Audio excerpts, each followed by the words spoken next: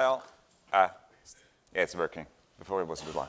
So when I was looking at the CFP for Plumbers and Kernel Summit, I was like thinking, well, I have a bit this reputation of doing highly critical talks. I need to find a topic to complain about. And the trouble is,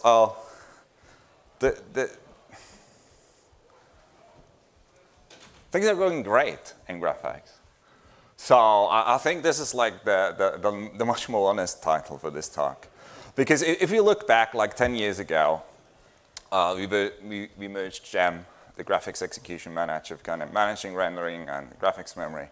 We merged kernel mode setting, roughly also about 10 years ago. We had like the Intel driver and the AMD driver. And also about 10 years ago, we were proudly celebrating achievement of OpenGL2, like 5 years behind the industry. So it was pretty bad.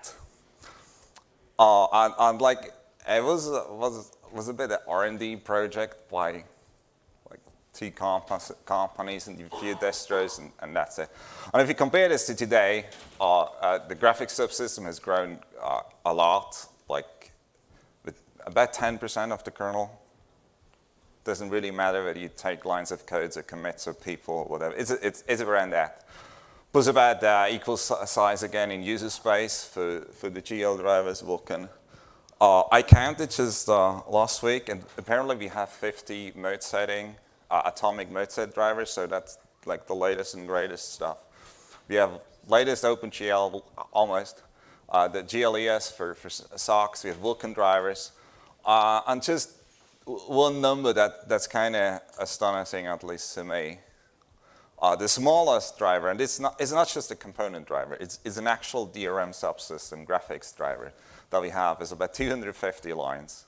And I looked at it, it's an actual driver. You could maybe spend another 15 lines for suspend resume support on it. That's like one end, and on the other end, we have over 2 million lines of code for the AMD thing, so we have like 4 orders of magnitude between the smallest and the biggest. So it's a really, the subsystem really started scaling. So I want to explain like how and why we achieved this. One thing is definitely the atomic mode set API, which is a complete revamp we've done a few years ago of the kernel mode setting, with a lot more support for planes to make the small SoCs happy and the super low power usages.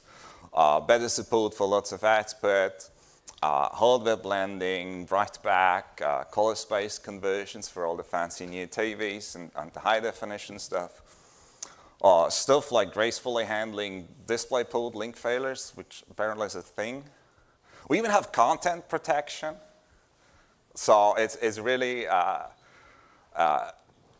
we have, with Atomic, I really think we've achieved the goal to have one display API kind of to rule them all.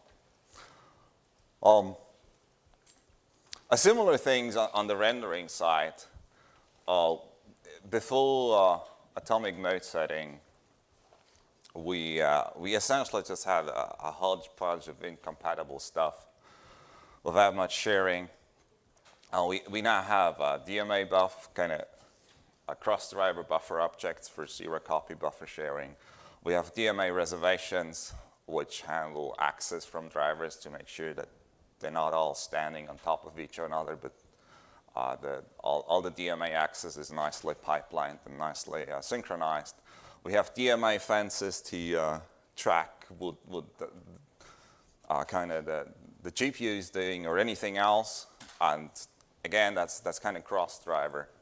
You can just pass them around, which is really nice for like some of the server workloads where you just plug in one GPU after the other until your box is full. Or for SoCs where you have lots of little small drivers, one for display, one for rendering, one for the camera, and they all need to work together. We have this weight-band mutex that we landed like almost 10 years ago, which was just a fancy addition to plain kernel mutexes for graph locking problems, and apparently we have a lot of those in graphics drivers. We made a fancy new synchronization object thingy for Vulkan for kind of a better user space API for fences. So lots of great cross-vendor stuff there. Now, this is kind of the interfaces, the cross-driver stuff. The other thing, and really that's kind of the story between the 250-line complete kernel driver, is we have an enormous amount of helper libraries nowadays. So if you have a simple piece of hardware, essentially you write a few lines of code, and then you just glue together your real driver with the helpers. If you look at that 250-line driver, essentially it's about a third include files and white space and curly braces. About a third of it is just the vtables filling out the existing helpers that they're still needed. And 1/3 is just one function that lights up the panel, because that's the one non-standard port. So we have really nice modular helpers for the display side. So it's not just one block, but you can pick and choose the bits and pieces that you want, and all the others are right here on. We have, on top of kind of the atomic stuff, because atomic, as I explained, is kind of rules the world. It's way too kind of powerful and featureful for simple displays. We might just have one display and it can do nothing else than like a small panel somewhere on a box, an embedded box. So for those, we have the simple display pipe helpers that just break all that complexity down to like 4 callbacks or something like that, and they're all optional. We have helpers for all the output standards out there.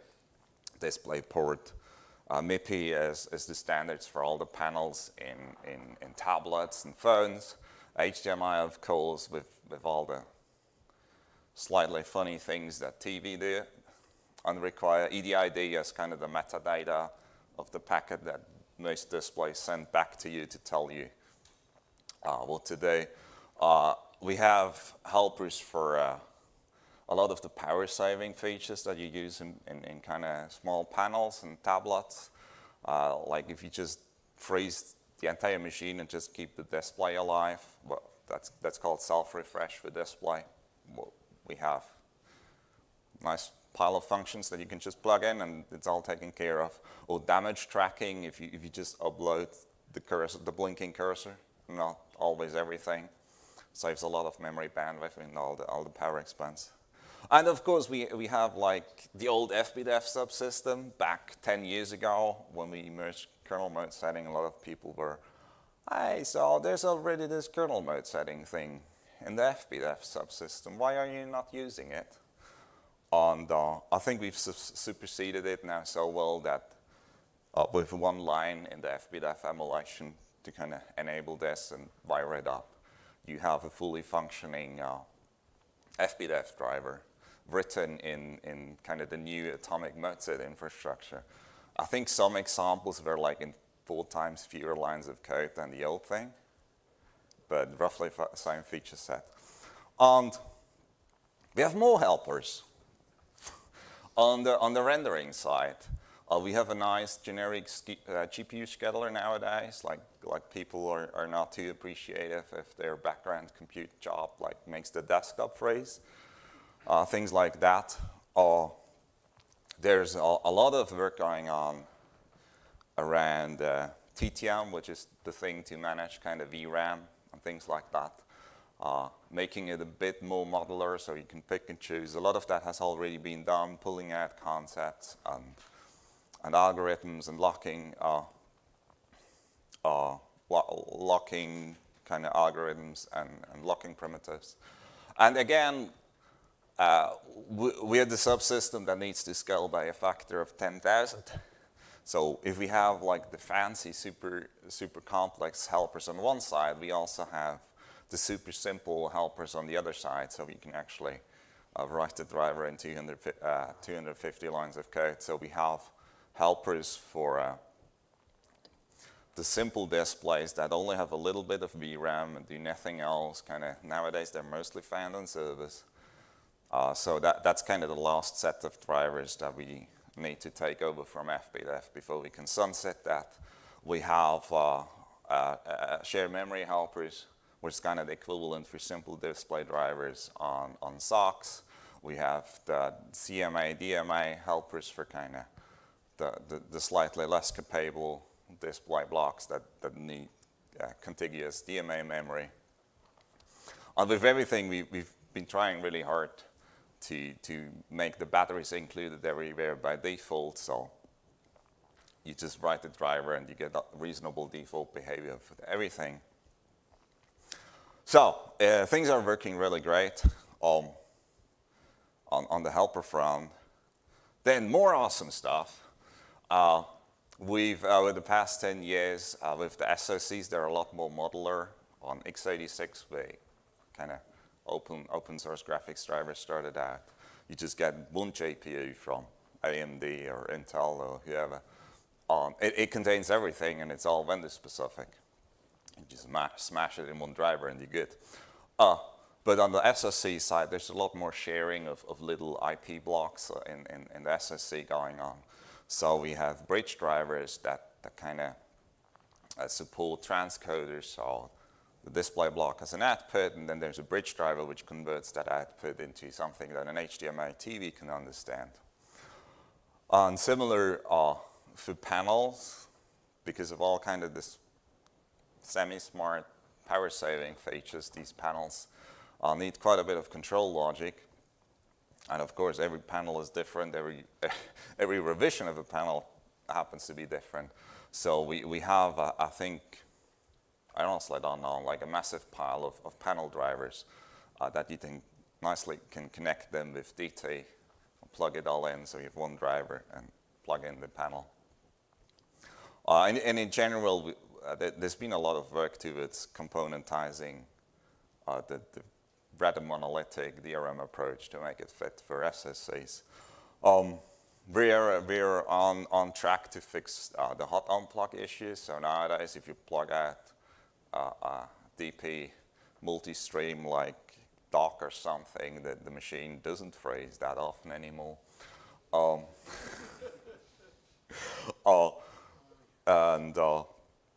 I mean, it's a lot of hard work. The same thing with kind of USB docks and things like that. We're straightening out all the reference counting madness there and all the bugs. We've also done like massive improvements in terms of self-tests and regression tests. So the past 2 years, we've added a lot of kind of in-kernel regression tests in DRM just for the helpers. Like just mock a DRM driver, do a bunch of transactions and things, and make sure the helper actually follows the contract that we think it should follow. So big shout out to KUnit. We really want to see this thing land, so we can go away from duct tape to something slightly more structured. And on the user space side, kind of for the IOCTLs, especially on the mode set side, with the atomic mode setting, lots more features. Lots more potential that the drivers don't implement it the same way. So we're working towards some nice cross-vendor standards there. Then, of course, like I said, graphics is like the same size again in user space. So there's lots of awesome stuff going on in user space. One thing is the Gallium stack. This is kind of a framework for writing a GL driver. Now also supported by Intel, pretty soon after having been a holdout for like almost 10 years. Then over the past 10 years, for like the user space stack, you need a compiler for your shaders that run on the GPU. And we've had quite a bit a GPU compiler struggles with LLVM competing, like 2, 3 different kind of intermediate representations and their entire ball of optimization passes in the OpenGL and the Mesa 3D stack. And I think it's now looking like that we're settling on the one true compiler stack to rule them all, at least on the back-end side. I think for compute, there's still going to be LLVM, like taking OpenCL kernels or whatever. Another thing is also the reverse engineering tools that the NVIDIA reverse engineering people started over 10 years ago. They're really nice now. And some driver engineers from teams that do open source from the hardware vendor side have been heard saying that they're better than their internal tools for managing register sets and instruction encoding.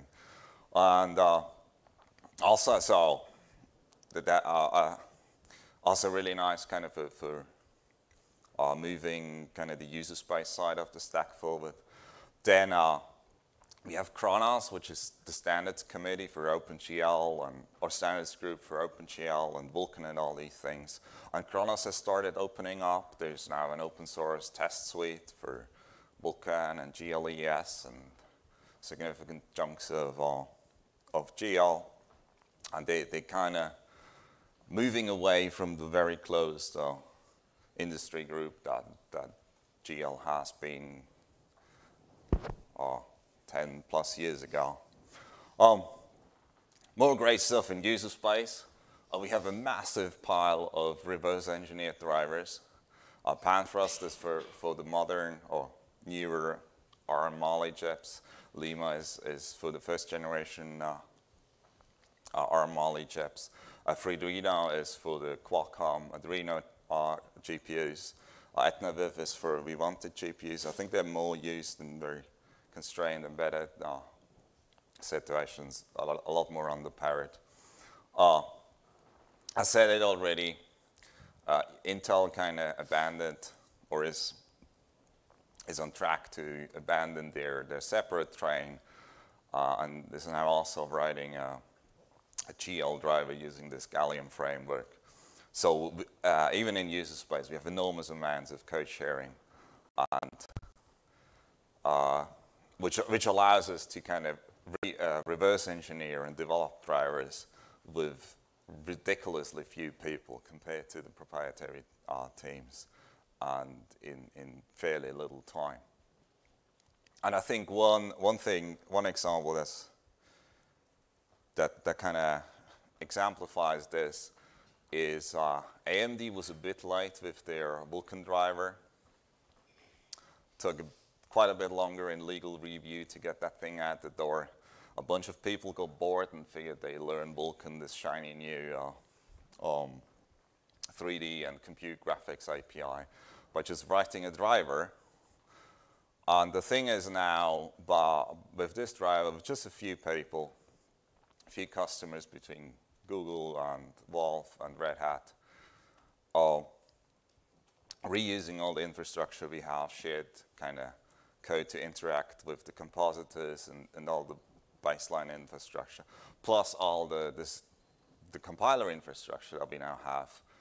We now have this RADV Vulkan AMD driver and a new AMD compiler thing called ACO, which is done, yeah, like I said, by one handful of people, really, like about this many, and it's beating AMD. So it's on par or better across the board. And so, same story in the kernel as in user space. We've developed so many helpers, so much shared code, so much experience as a community that we can develop open source GPU drivers really well and cheaply. And we're getting there. So another other thing, kind of going towards the community, we're moving over to GitLab, and V here means mostly user space. The kernel is quite lacking. I made a talk last year, but for a bunch of kind of infrastructure reasons, we haven't really moved on the kernel side.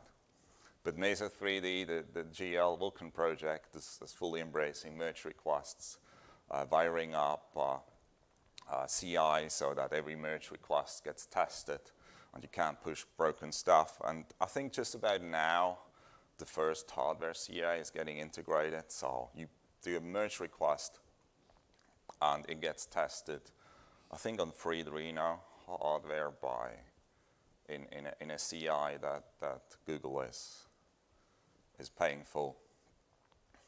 Yeah, like I said, the kernel is stuck in quite a bit of infrastructure work, unfortunately. So hopefully we can get going. On the other hand, it's really nice if the user space people figure this out, so we know what works and what doesn't work. Another thing is XDC, our conference, it has been growing quite a bit, and we need to actually reject talks and discussion proposals nowadays. And we're using the same software as Plumbers, so that works fairly well. We've done this the first time this year. And XDC has sponsors now since 2 years, so another sign that they're kind of growing up. They're no longer like a bunch of bored students with working together with a tiny R&D team to do a tech demo of open source graphics might be a real thing. We've been growing up a lot. So it's like lots of great stuff, but there's there's a bit of an embarrassment going on. So I think I need to adjust the talk title once more. And we need to look a bit at the elephant in the room, because that thing's not working great. And I think we need to look. I mean, one side is NVIDIA does create great GPUs, and they do this since like 2 decades. But there's also a few other things going on that make it especially hard for kind of a nice open source cross-vendor solution to work for NVIDIA, and that's this. So the thing is, I said Kronos is opening up. We have an open source test suite now for Vulkan. We have an open source test suite for GLES on SoCs. And we have an open source test suite for GL, kinda. So the trouble with GL is it's like over 20 years old, and I would say roughly-ish since 20 years, NVIDIA defines how desktop GL works. There's a standard PDF somewhere, and it's trying to document all the things, not really succeeding. And for a long time, and that still kind of holds, is essentially desktop GL is defined by whatever the NVIDIA binary blob does. And even with the test suite that Kronos is now doing, there's 2 huge limitations on that. One is it's mainly just focused on making sure the new GL4 features are well covered. And the other bit is it's not really caring about the compatibility profile. So in the GL3 years, desktop GL was kind of split up. And a lot of the GL1 and mostly GL1 features were kind of put into a corner called compatibility profile. But they interact in all kinds of funny ways with the new shader features in GL3 and GL4. And the trouble is that a lot of kind of the professional desktop applications for CA, for computer-aided design and all that stuff, they use all that old GL stuff still because they've been written like 20, 30 years ago. But they also want to use the new stuff. And essentially the only driver where they work is the NVIDIA one. So NVIDIA is owning desktop GL. And NVIDIA is owning even more anything computer-related with CUDA, which is entirely an NVIDIA-defined standard. I mean, AMD is trying to do their own thing, and they know that without CUDA support, they can't ship their hardware, so they have a transpiler, and it works about as well as a transpiler that kind of does source-to-source transformation does. And obviously, like they're totally not in the driver's seat. So if you kind of want to defend high margins, it's great to have a great product, of course, but it also really helps if you have a moat around your great product that prevents like other people breaking into it. Now, this is user space, right? So you could say, well, why is this not better on the kernel? And the trouble is a bit that NVIDIA's playing the same thing on the kernel, but with kind of the low-level infrastructure. So let's go through them.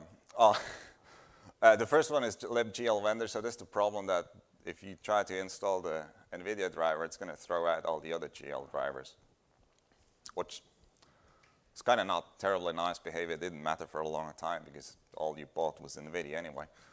But nowadays, with like the dual GPU laptops, where you have both the integrated Intel and NVIDIA, you kind of need two drivers. And of course, like the open source driver stack has this problem solved. You can install Mesa, and you get all the drivers. So this had to be ported, was renamed, and polished and back-shedded by mostly NVIDIA people called GL vendor instead of the Mesa DRI loader, and put under an NVIDIA project on GitHub. But I think it's now moving back. So that fight is over. We could have just used the DRI loader and improved that one, I think. The next one is these are the old slides because this was supposed to read EGL display device. So the entire point of kind of moving, or one of the points of moving kernel mode setting or mode setting display drivers into the kernel was that you could run something else than X, like Wayland. And NVIDIA's display driver is like running in user space, integrated with X. So when this was about to take off, an NVIDIA engineer came to Ecstasy. We have them quite often there discussing things, presenting about EGL display device, like their solution to how to do cross-vendor mode setting in an X11 agnostic way. And of course, cross-vendor means it runs on NVIDIA. But the other problem was also right around that time, we finally got around to merging atomic mode setting to extend the graphics subsystem to all these other use cases that we didn't support as for, like in embedded, for tablets and all these things. And of course, NVIDIA's EGL display device thing supported nothing like atomic. It was essentially the legacy mode setting API rewritten as an EGL extension. So that thing fell short because obviously it missed the point. So the next thing was, well, okay, so maybe we can use kernel mode setting, but we have all these special buffer formats, like for our compression engine and all these things. So they abstracted away the entire protocol between a desktop client and the compositor that takes all of the clients together and renders them. Which of course, like on X11, it's called DRI. Wayland has their own versions that work with the open source graphics stuff. And NVIDIA created EGL streams, and they actually insisted so much on that thing that I think GNOME and the GNOME Mutter compositor has support for EGL streams, because otherwise the NVIDIA blob doesn't work. And meanwhile, we worked on this problem in Upstream too, and came up with this buffer format modifiers, which people then, after a few years, tried to standardize in some EGL extensions. And I think NVIDIA managed to block it for like almost a year because they didn't quite like it. The next one is redistributable firmware, which is not a problem. You can just reverse engineer it. The newer people have done that. The trouble kind of starts once the hardware checks for a signature. And I think on average, that firmware blob in a redistributable license package kind of is a few years late, 1, 2 at least. which completely took out the steam from that reverse engineering project. I mean, no one likes to work on software that no user can reasonably use, because you would need to install the NVIDIA stack, run it once, extract the firmware image, then throw it all out again, and then you can run the open source stack. I mean, that's just too painful. But the thing is, I mean, NVIDIA owns the market, and they own it with a great product, but they own it also by just setting the standard. And I would say it would be stupid not to try this, which is like, so what's the business case behind open GPU drivers? Because clearly, from NVIDIA's point of view, it doesn't really exist. But the nice thing after 10 years of really pushing for this really hard is, I think on the customer side, it clearly exists. It exists so much that customers are willing to pay consulting shops to just reverse engineer a driver if they don't get it, or hire entire driver teams. And I've done a quick count for like current GPU hardware. We have more reverse engineered drivers in our upstreams now than vendor supported ones. So clearly, from a customer point of view, the business case exists. Now, the trouble is, from a hardware vendor point of view, there's 3 companies. That's Intel, AMD, and Broadcom for Raspberry Pi. And if you want to do like graphics drivers, open source graphics drivers, without the massive pain of reverse engineering, which at least means you're a bit too late, you need the hardware vendors support, right? The trouble is they have fairly big teams, and someone needs to pay the bills. And that kind of leads me to the 3rd title change, because, I mean, a bait and flip is only fun if you do it a few times. So we're back to the real talk of Upstream Graphics and how well does this work if you want to ship product with it. So here's an example, Android by Google. It takes about half a year from Linux Next to show this, to show like a patch series, just ignoring all the review that we need to do before in a release, roughly, worst case. Then if you're lucky, or well, if you're really unlucky, it takes another year for this thing to show up in an LTS release, which is generally what most customers kind of want-ish. And then it takes another year for Google to rebase this, and I think last year there was a great talk about how they celebrated cutting that time down from 2 to 1 year. And honestly, that talk was primary motivation for doing this talk here, because in this presentation, I celebrated all the milestones about, and at the very end of the talk, there was this, and in the next upgrade, we're totally going to be able to use this feature. And I was like, wait, we merged this 3 years ago. What's going on here? And the thing is, I mean, Android is kind of the well-known example, but it's the same problem every year. It's the same problem for servers, for like embedded, for Android, for anything in between.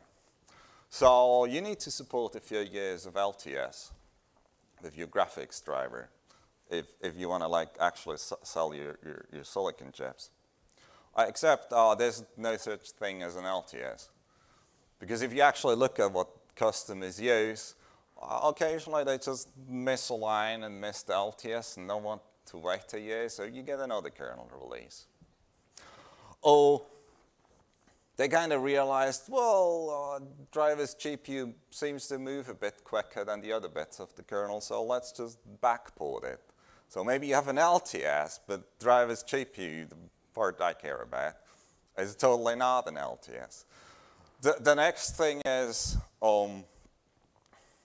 they need to add tons of patches Just today, I chatted with someone who's trying to upstream a DRM driver from the vendor tree. Cleaned it all nice up. Figured, oh, I should probably boot this on Upstream before I submit it.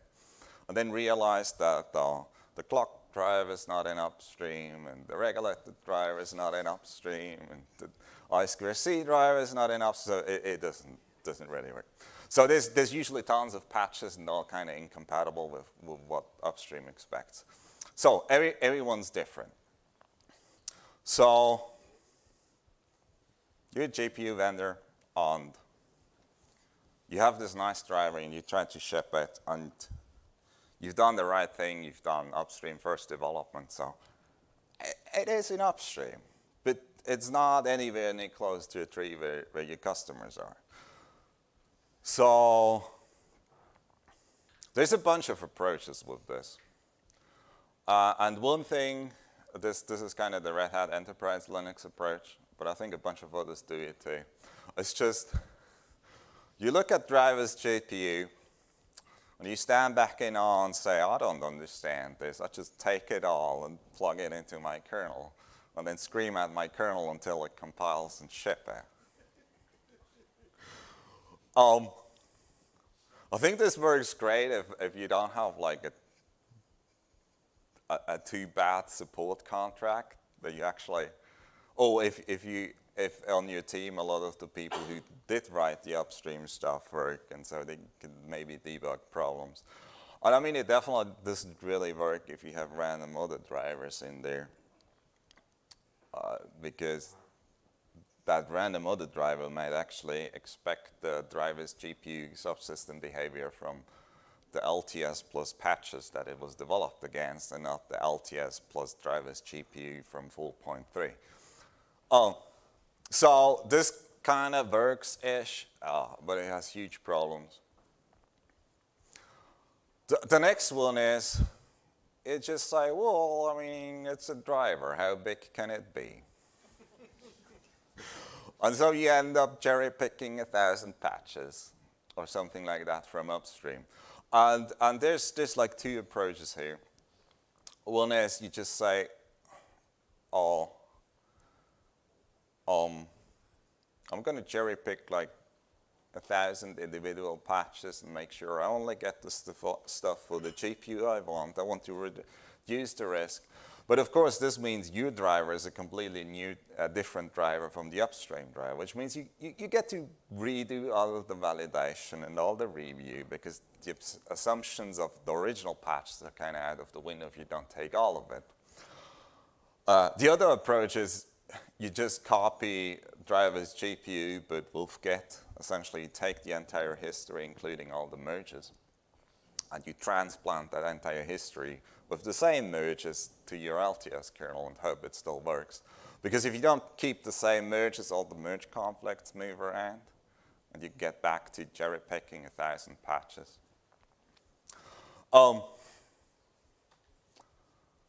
We have done this a few times, mostly for customers who absolutely insist that they want Git commits for everything, and who pay enough to get Git commits for everything.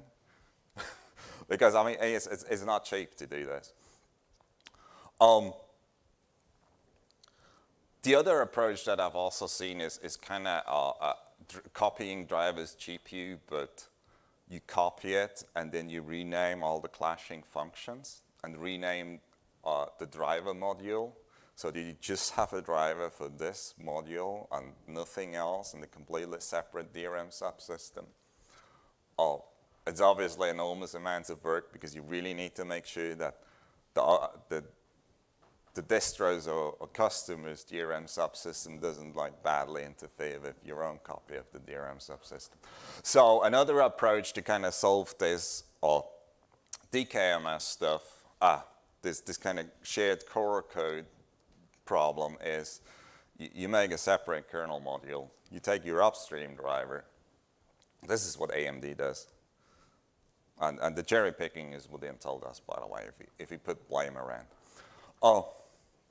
So you take your Upstream kernel, and you just copy just the driver sources to your customer or distro tree. And then every time you use a new helper function that your downstream kernel doesn't have yet, you write a patch with a few if-defs in the copy-pasted version of that upstream helper to make it all work again.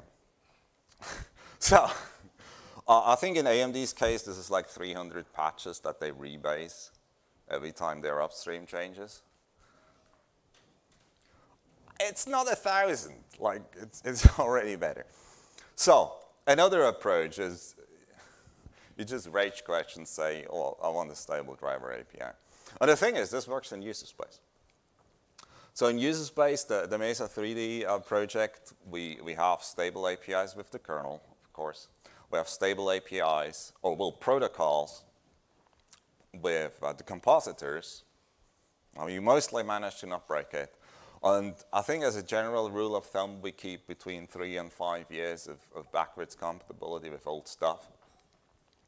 And the thing is, you can do a Mesa driver and just link in all the helpers and not use kind of the shared objects. So you could even do like a backport of a driver, more or less, without affecting the current driver for the current hardware that's already shipping in like the distro or whatever. So with this, you can actually ship random upstream driver snapshot. And I think a pretty similar approach is the Android's Treble project, where they're also trying to compartmentalize, to kind of fence off the drivers against the other stuff and put lots and lots of stable APIs around them so that you can upgrade the driver without having to upgrade anything else. Now, of course, having a stable driver API defeats code sharing. And so that would completely defeat the point of Upstream. Because kind of going back to the happy story of how awesome Upstream Graphics is, you don't achieve a graphics driver in 250 lines without code sharing. So one approach that might work, I don't think anyone's ever tried this, is to just have a stable subsystem API and essentially make each driver module just link in the entire subsystem without any exporting. But getting back to the business case of doing Upstream First, I mean, in user space, I think it works. It works rather well for graphics driver. But in the kernel space, it is roughly, so you have your driver, you shepherd it through Upstream review, you're a good citizen, you refactor it, you share code, you make sure there's nice and clean cross-driver interfaces, shared concepts, shared code, all these helper libraries. And then you have it in Upstream. And then you take your Upstream driver, and you take all the crap that you've thrown out, and add it back in, because you don't have all these nice helpers in downstream because they're running on some old kernels. And then once you put the crap back in, you ship it. And yeah. This sounded like a really good idea 10 years ago when we started. Unfortunately, like with the companies doing Upstream First on the kernel, it just doesn't work. I've been in quite a lot of meetings where essentially we're justifying Upstream First because we're the Upstream First team, and if you wouldn't do Upstream First, it would be kind of embarrassing. But not because it actually makes a whole lot of business sense. So why do we do this? Like some customers require Upstream First, because for the review and the code sharing and the quality, and then proceed to ignore Upstream. So in a way, the Linux kernel, the way I see it, is in a really icky spot. It's too big and too fast to just say, well, forget it. We're going to make a stable API and solve this problem like that. And it's also like too late for actually shipping Upstream First. And I don't know how to fix this, but I do think if we do want upstream GPU drivers open source, we need to somehow figure this out so that upstream first in the kernel doesn't mean you clean it up, you have a nice driver that doesn't really pay the bills, not at least for your huge team. I mean, it did pay the bills like 10 years ago when it was 2-3 people. Then you add in back all the crap, and then you ship it, because that kind of doesn't work. And I'm not sure we have questions, time for questions, unfortunately. Yeah, we're running out of time. So we can maybe spend 5 minutes on questions. And Mike. Sort of a question statement.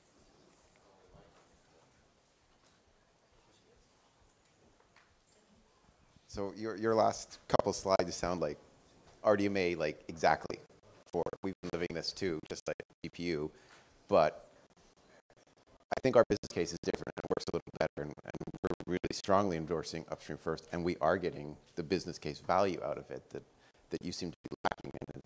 It's because the customers want it, the customers are willing to pay extra to get it, and we're able to work with the distribution channel, which is like the enterprise Linuxes, to do the backports in a coordinated way. We don't have, I don't know anything about your world, but it sounds like you spend a lot of time talking about Android, where it was kind of a big mess. Oh, it's the same everywhere. Well, like I can put a patch in the Upstream kernel and I can ship it to a customer in a supported enterprise distro in 8 months, tops. And I can get it to them earlier with a backport scheme in 4 months. So I get all the value out of it. Where do you struggle? One is that the 4 months will I mean, so one thing is if you backport is like thousands of patches if you're unlucky. So it's a bit bigger. And the other thing is, I don't see 8 months. Like I'm not sure how you get. And the other thing, so on the business case, we get 8 months because we spend a lot of money working with commercial distributions to get 8 months. That's the end of the story. Yeah, I mean, none of this happens for free. I think it's an important takeaway. You don't get backports for free. You don't get any of this stuff for free. There's engineers working on this full time, a lot of them. The thing is, if you compare this to user space, we do Upstream First in user space, and it works. But I mean, your user space doesn't come in an enterprise distro for at least another period of time either. You're saying you can just upgrade it. You're saying you can it's just a stable upgrade API. People may or may not accept that. We've also had the same problem in our user space where people say, I don't want the open source user space that I just downloaded from the internet. I want the one my distribution is supporting fully. So they won't upgrade either. They want the distribution to put it back. You end up with the user space doesn't solve it either, because the serious support wanting customers always want support from their vendor. Always. Well, we have time for one more question. Sorry. So one of our pain points is the whole backporting thousands of patches with merge commits and just making it all, reassembling it all on top of an older kernel. Part of that is an artifact of the fact that you've chosen to have a development model to optimize productivity to produce the code in the first place. So you have a complex merge history and things like that, right, in your subsystem. And that's a valid choice. There's nothing necessarily wrong with that. But if you chose to trade off some execution on original development and tweaking it so it makes it easier to backport and maintain downstream, what do you think can be done there? I think we managed to get here through this radical code sharing and refactoring and doing things, both in user space and the kernel. So I'm not sure we would have managed to get kind of to the happy place where we can say we have really great drivers for a lot of stuff without this. But yeah, now. Can you tweak it now? Does it make sense to tweak it now? I don't have answers, I'm just. So the trouble, like I said, like the customer use case or the customer business case for open source graphics is definitely here.